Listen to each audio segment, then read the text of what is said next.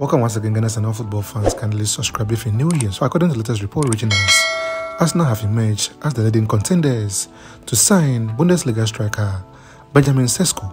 According to the Telegraph, the North London outfit are very much interested in the RB Leipzig forward. The report claims that other clubs interested in Sesko, including Chelsea and AC Milan, believe that Arsenal are in pole position to land the 20-year-old forward. Sesko joined RB Leipzig from RB Salzburg last summer and has since made 41 appearances across all competitions, scoring 17 goals. The Gunners are hoping to bolster their attacking options this summer and could look to sign Sesko. The forward has scored in each of his last 6 games, obviously a monster in front of goal.